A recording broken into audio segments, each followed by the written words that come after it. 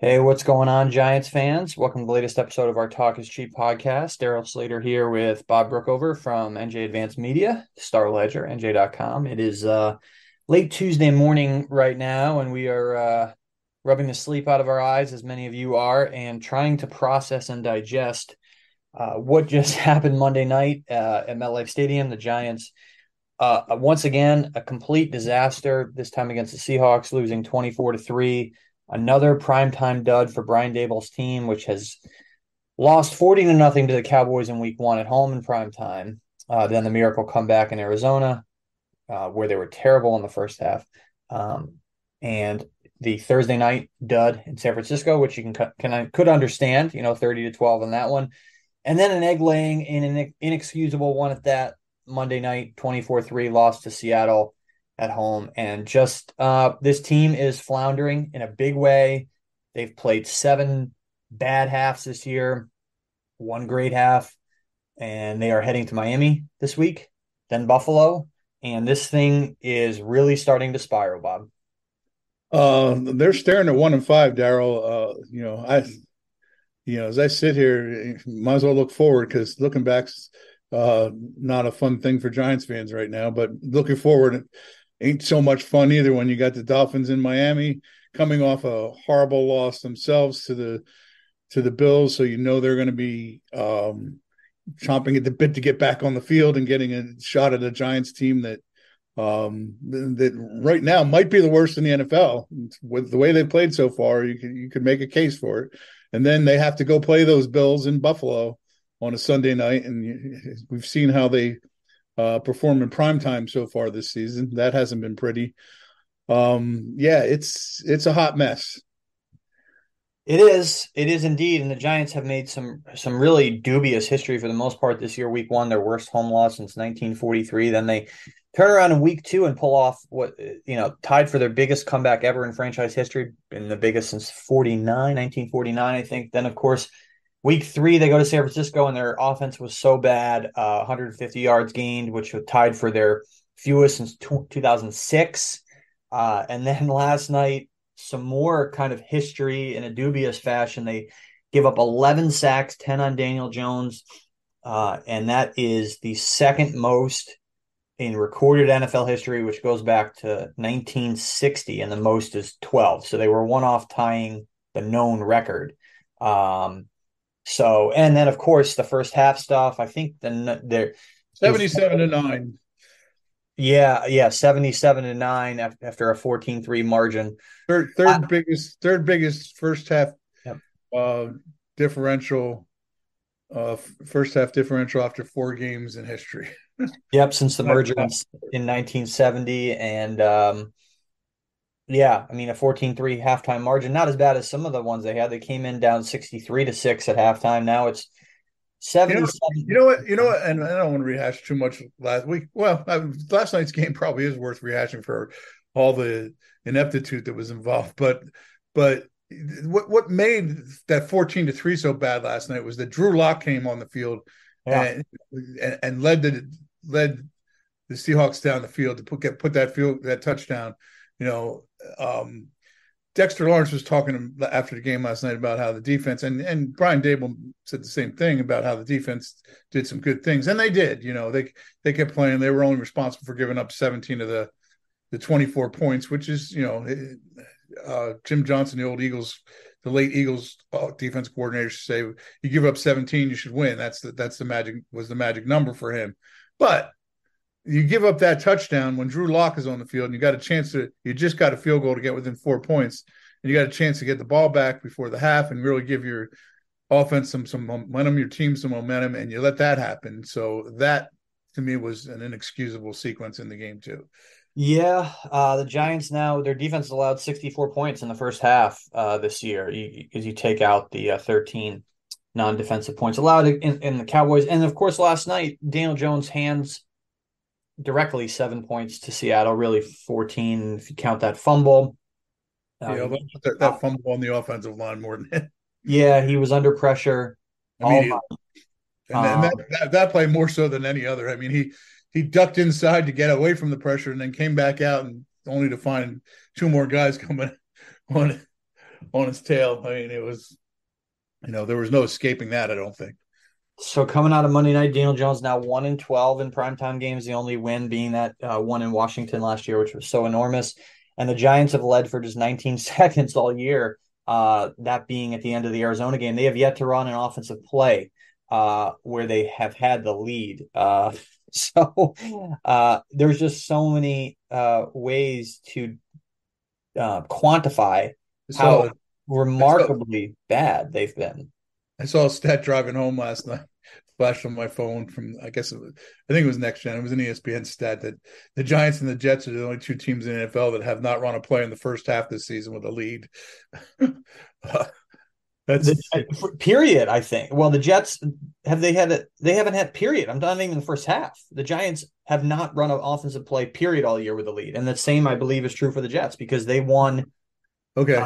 They beat the So, Bills at the end of the game. all right, I was reading it while I was driving, so I may have misread it. That's just unbelievable. It That's is. unbelievable. It defies comprehension. It defies logic, like so much of this very disappointing Giants season so far. And now they are facing a significant uphill climb. If you just try to wrap your head around it and think, okay, they probably need to go 9-8 to be in the playoff conversation. That means having to close, if you just do the math, what, 8 wins and 8-5, because they're 1-3 right now. So is there 8-5 ahead of this team given the schedule that's ahead? Well, the next 2 weeks could be ugly if they don't find a way to get this thing going and to find a way to beat an actual good team, which is something they've rarely done under Brian Dable. Even last season, while going 9-7-1 and really 10-8-1, if you count the 1-1 in the playoffs, they didn't really beat good teams. I mean, they beat the Vikings, they beat the Ravens. There was one other one in there, but this is a team that needed to take the next step this year. And man, have they not only not taken the next step, they've fallen flat in their faces. They absolutely have. I mean, and there's just so many things. You know, there's been inept play, bad luck in terms of injuries. I think, especially along the offensive line.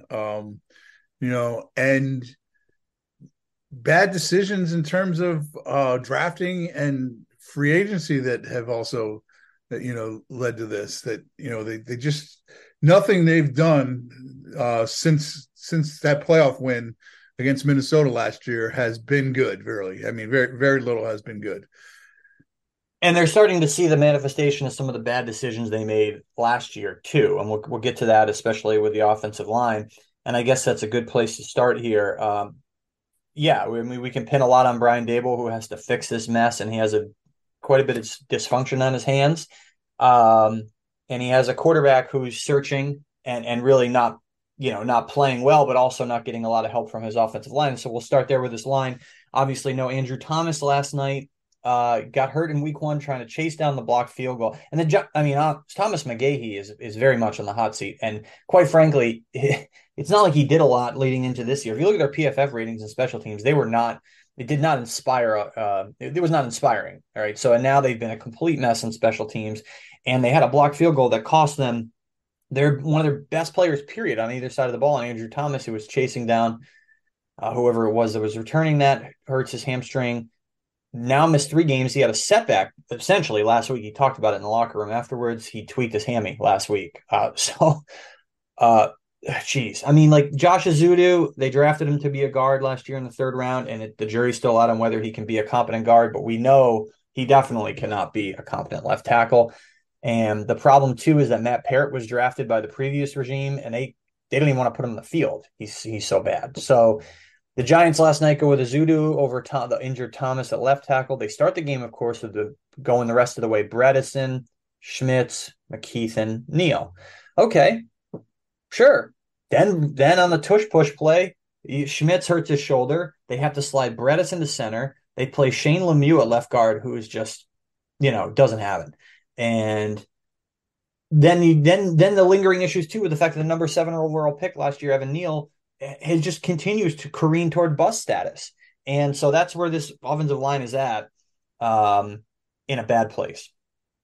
Yeah, and if Evan Neal, I mean not Evan Neal, if Andrew Thomas doesn't come back this week, there's just no way they can beat the Dolphins. And really seems it's very iffy that he's going to be back. It seems like you said he had the setback. It happened late in the week. Um, you know, in retrospect, I almost it's one of those things. You know how you talk to a player and he says something and it doesn't register immediately, and then something happens. You're like, I should have recognized where he was at when he said it, and I'm going back to like last Tuesday when they had like the walkthrough practice with the long week. Um, and he was asked, "Are you, how you feeling?" And he's like, okay, but you won't really know until you get out there and run around." And the way he said it, like the lights went off my head that, hey, this guy, when thinking about it, in hindsight, he was pretty sure then that things weren't going the way he had hoped in terms of recovering from this thing. And when he's out, I mean, think about the inexperience on that offensive line. You got a left Yeah. tackle who played left tackle at all before 3 games ago when Thomas went out. You got a left guard, and Bredesen was, he's really your most experienced lineman. But he really was a spot starter last season, never really been a starter. You got a rookie center, and now he's hurt. You brought in a rookie right guard. Really, he's essentially a rookie. McKeithen, he had never played before this year. You replaced Glowinski with him, and then you have a right tackle who's in his second year and has yet to, as you just said, has yet to really establish himself in any way other than being a big giant question mark.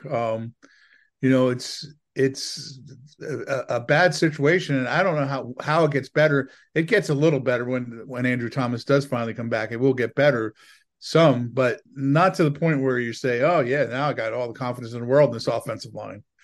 100%. And yeah, I mean, even going into this year, if they were fully healthy on the line, and we said it, like Andrew Thomas, there's not a lot of questions about him, but there are significant questions about every single other offensive lineman they have, and not just backups, not just like Shane Lemieux. We're talking about like the rest of the guys, and most especially Andrew Thomas. So broadly, Daniel Jones, 50 dropbacks last night. He was pressured on 23 of those dropbacks. That's a 46% pressure rate, which is right in line with the 47 rate he had coming into the game. So that's just an untenable number. I mean, he was pressured, 23 times on 50 dropbacks, which is bonkers.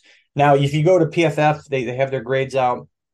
They put 19 of those pressures on the pass blocking and 4 of the sacks on the pass blocking. So I guess what they're saying is like 6, maybe these grades aren't complete yet, but 6 of the sacks on Daniel Jones. I don't know. Don't focus too much on the total numbers, but if you look especially at who were the biggest culprits last night, Evan Neal gave up 7 pressures. Marcus McKeithen gave up 4 plus including a sack. Josh Azudu, 4 pressures allowed, 3 sacks allowed. This according to PFF. So right there are the guys who, between the 3 of those guys, 15 pressures allowed out of the 19 that were pinned on the pass blocking. I guess they're saying maybe 1 pressure was on Jones or something like that. But either way, that just underscores how bad they've been, how bad they were. And in the locker room afterwards, Josh Azudu, who is maybe they put 4 pressures on Jones since 19, whatever. Josh Azudu, an earnest kid, really wants to do well. 3rd-round pick last year. It has not worked out so far, largely, at least this year, because he's playing in a spot that he can't really play. Was in tears in the locker room afterwards, teammates consoling him, encouraging him, offering him pointers.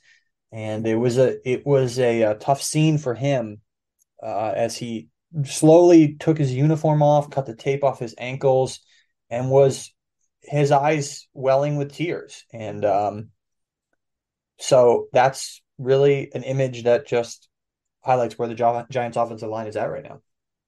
Yeah, it really encapsulated the whole night, just him sitting there, and it was really hard to watch. Him sitting there and just it tells you he's the guy who cares. I often read things from fans like, these guys just don't even care. They care. Trust me, they care. And Josh Azudu epitomized that last night, how much he actually really did care by the way he reacted to what happened in that game. It was hard to look at, to see a guy expose himself that much to how badly things have gone. So, you know, Glowinski was the first guy to go up to him, and he really spent a long time with him. So, but it's entirely possible he's out there again on Sunday when they play the Dolphins. For sure. And as we're talking here, the news coming out that the Giants are signing Justin Pugh to their practice squad. Obviously, guard, not just depth, but a guy who can start, who has a starting track record, who's played for the Giants, started obviously for them. And so you have to wonder here. They're not signing him to stick him on the practice squad for the whole year. It'll be interesting to see how he factors in. Yeah, I mean, did you cover him? I don't remember if you had covered him or I did not. not know. Okay. I thought he predated you, but I mean, he obviously has an interesting history here. I thought you covered him because you wrote an interesting story about him, I guess, after he left the Giants that I had read, just about how distraught he was after a game. So that it's interesting he's coming in after we watched Josh Azudu be that distraught after a game. An Eagles game, correct? Is that I right? can't remember exactly what that was, but that sounds right. Yeah. Yeah, you wrote about how distraught he was after an Eagles game, and it sent him into a bit of a depression. Um, so these guys, does prove he cares, but a veteran presence in this locker room among the offensive linemen, uh, I would think would be welcome. There's been some insinuation that from some players from that the Giants missed John Feliciano a little bit because he was a stabilizing veteran force last year. Andrew Thomas is a veteran, but he's a quiet veteran. He's not like a vocal leader type of guy. And they really don't have that on the offensive line this year. So getting maybe a guy like Justin Pugh in there, not a bad idea. 119 starts for Justin Pugh since he was drafted 19th overall in 2013 by the Giants. He played for them through 2017 and then was in Arizona from 18 through 22. So he is coming off. I guess he tore his ACL. Let me look that up as we're talking here. He did suffer a torn ACL in week 6 last year. And so that was middle of October. And so he's back now, obviously, and healthy enough to rejoin the Giants. An interesting story. A guy who is 33 years old, just turned 33 in August. And so, he doesn't have a long career left, but he maybe can be a Band-Aid for this team this year. And we don't, let's just real quick, and we'll switch to the defense after this, because I do have to hop off and write about Justin Pugh, but we'll talk for a few more minutes here, give you a pick. I just wanted to, as we bottom line this offense, obviously Andrew Thomas, the left tackle, drafted by the previous regime, has been great. Matt Parrott, drafted by the previous regime, not good enough to get on the field. You move inside to guard. Ben Bredesen has been pretty good. He was traded for by the previous regime. Josh Azudu, third-round pick last year by Joe Schoen, hasn't worked out. Shane Lemieux hasn't worked out, was a previous regime guy, a fifth-round pick. John Michael Schmitz, we'll see. The jury's out, obviously, second-round pick this year. Marcus McKeithen was a fifth or sixth round pick. So you're not banking on a guy like that. But the reason he's in the game is because Mark Lewinsky, who they signed, Joe Schoen signed last year, hasn't worked out for them. So that's a miss. And then, of course, the big miss, and I don't think I'm missing anyone here. We'll get Evan Neal here last, but is Evan Neal, 7th overall pick last year. We just said it. He's careening toward bust status. Anyone I missed there? Because it just underscores that Joe Schoen has not done a great job of addressing an offensive line that needed addressing because his predecessor did so poorly at addressing it, right? Yeah, I mean, absolutely. It's a mess. It was a mess when he got here, and it's not been fixed. And some of it is the Andrew Thomas thing, but some of it is the moving parts, and you're supposed to. It's a young offensive line. That there's absolutely truth, but there's no signs that it's a young offensive line ascending. It's just a young offensive line. Very true. And look, we're killing Shane Lemieux here, but he actually had a 79.8 pass blocking grade last night. He was their best pass blocker. Glowinski played um if I'm reading this right, he came in and played left guard. Am I looking at the wrong game here? Let's Yeah, see. because yeah, he came in and played 20 snaps. yeah, 20 pass blocking snaps. He came in and played. They got him at left guard. He must have come in for Lemieux when we were writing, but whatever. He played fairly decently. Anyway, the point remains, setting aside the minutia of what happened in the game. Obviously, it was a disaster, and they've done a poor job of building the line. Look, defensively, they didn't allow 24 points, right? So they probably allowed 10-ish because they had a 7-yard touchdown drive, Seattle did, and then the pick six. So that's 24 points, and then 14 really given up by Daniel Jones and the offense and the line. One thing I think that could be a concern is you look at how Deontay Banks did against DK Metcalf. Not terrible. PFF's got him for Metcalf being targeted 4 times with Banks on him, 3 catches, 34 yards. One of the one that was an incompletion was Metcalf actually went out of bounds, and he did make an awesome catch, but he went out of bounds. So it was Right. an incomplete pass. So Banks getting a 57.7 coverage grade. So he gets perhaps Tyreek Hill this week, which my goodness. Um, I don't know. What do you make of that defensive performance? Because it does come with a little bit of an asterisk because the offense handed Seattle 14 points. Yeah, I mean, it was a. They had some good moments. I mean, they got off the field on 4th and 1, and when it looked like the Giants were going to get back in the game, they got off the field on 4th and 1. Michael McFadden did a pretty good job breaking up a pass on 4th and 1. And then the Giants go right down the field, and they have faced their own 4th and 1, and Jones scrambles, picks up 10 yards, that put him at 1st and goal. So it looked like, hey, things haven't gone very well here. It's 14-3, but they're about to get back in the game. And from second half, really, they gave up 3 points in the second half, seven in the or really seven, because the Giants, the fumble left the Giants with such a short field. The defense was such a short field. But there's definitely questions. I mean, one of the things that went unnoticed in the game, because it had so many other things happened, but right from the beginning, they benched Trey Hawkins. But the Yes. other rookie cornerback made a Dory, the permanent outside guy, and inserted Cordell Flott at this in the slot.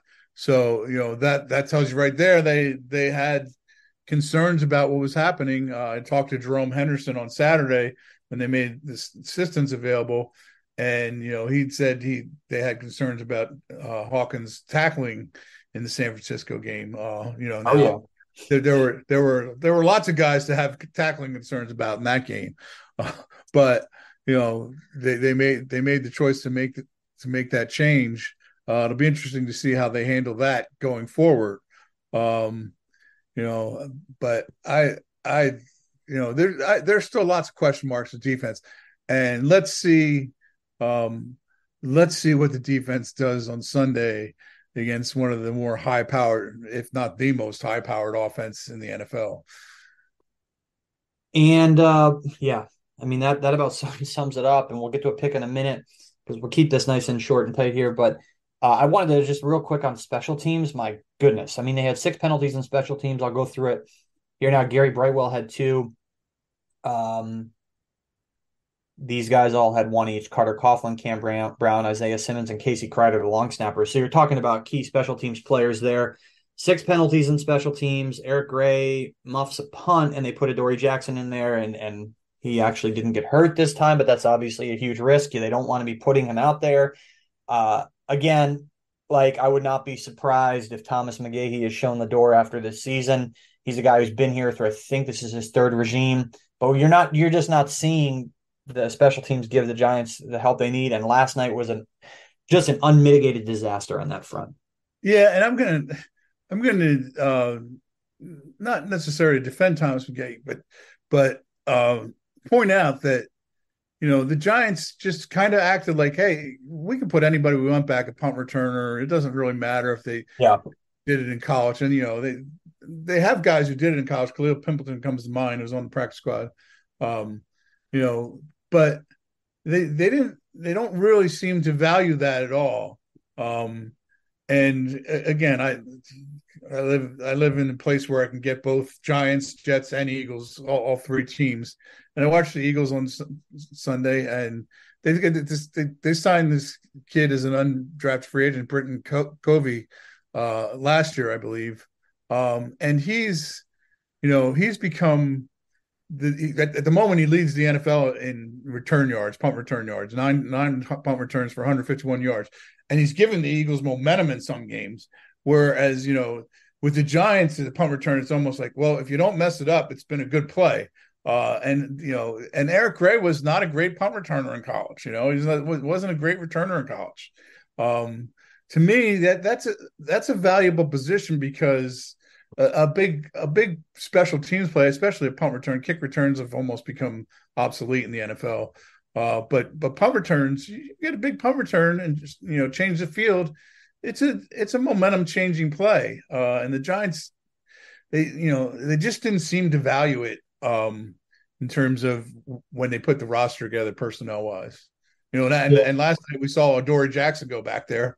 We know how that turned out last year. Almost ruined their season. Right, right. So I mean, it's like I think they should have addressed that position a little better than they did. The Giants have a ton to figure out here in all three phases, and yeah, that's all you can say. And I guess we'll end it here. We'll keep this to about a half hour or so, but we'll end it here with a pick. Giants. Short week, short podcast. Yeah, I think we just concisely covered the disaster, and we'll be writing, of course, about it in much more depth. NJ.com/Giants. Appreciate everybody reading, and certainly appreciate all y'all listening here. What's your pick for this week, Bob? Ooh, I don't see it being pretty, Daryl. I really don't see it being pretty. I'm going to pick the Dolphins 31, Giants 17. And you know whose name we didn't mention at all because it's almost like, it was given that he was out. It was Saquon Barkley. So they obviously, it goes without saying they miss him. They don't have Andrew Thomas. They don't have Saquon Barkley. The offense is going to struggle, but you got to do more than score 3 points. You got to block for your quarterback. And I understand that it's not ideal that your rookie center gets hurt on the tush push play and all that, but the threshold's got to be higher than 3 points. And so we'll see if Saquon Barkley comes back this week. Maybe, I don't know. It seems like Andrew Thomas is still a little bit away. I think your pick is reasonable because of the attrition they're dealing with on offense, especially in the line. I'm going to go and look, they're searching on defense against this powerful Dolphins offense and Tyreek Hill. I'm going to go 34 for the Dolphins and say 10 for the Giants. It's going to be ugly. The bottom line is, you're not winning a game when your offense scores 3 points. I don't care what your defense does. Unless your defense holds them to 2 or 0, you're not winning the game. And so, yeah, and your defense wouldn't even be holding them to 2 because that would be a safety. But yeah, I don't see a way for the Giants to win this game, and it's going to get uglier before it gets better, even if it ever does get better. Yeah, the one thing too is that I've noticed as the season's going on here is the schedule that we thought would soften some, maybe not as much as we thought. The Commanders are not going to be a picnic for this offensive line, a really good defensive line. And then the Jets, a really good defensive line. And then they go to the Raiders. Who knows when you're on the road and going to the West Coast, and then at the Cowboys. At one point you thought that things were going to soften up some, and how odd is this? Maybe the softest game in the next however 9 weeks is the Patriots. Yeah, sure looks that way. Changed. Sure looks that way. And so the Giants dealing with just a whole soup of disaster here between the attrition and the injuries, and they're piling up, and the performance just not being enough to overcome those injuries, and your quarterback, who we just gave $82 million to over the course of 2 years. And let's be honest, if he stinks this year and stinks next year, he's out the door. is not doing enough to elevate the players around him, but also being pressured 46, 47% of the time is going to be a recipe for disaster for any quarterback. It's just so many problems. You got to, Brian Dable, correctly screaming at Daniel Jones when he makes a ridiculous throw, locking in, of course, on Paris Campbell on the pick six, not seeing wide open Darren Waller in the end zone. I just, look, we could go on and on about all the problems, but that's where they're at right now, and that's where we see things going in Miami. The Giants' backs are against the wall. They need their leaders, and I wrote a little something on Dory Jackson for this morning where he talked about this. The players need to take ownership and all that, but I think that's one thing to say that, and it's a nice sentiment, but it comes down to availability, who you have out there, and the ability of the guys out there to, execute better than the talent across the line or whatever. So anyway, appreciate everyone listening. Be sure to like, rate, review, subscribe on your podcasting platforms, and we will catch up with you next week back on the normal schedule here for the next little bit with a Sunday game in Miami, then the Sunday night game in Buffalo. But first up, Giants, Dolphins, and I mean, if this was a must win against Seattle, what do you a must win? I don't know, but we'll everybody have a good week, and we will talk to you all soon.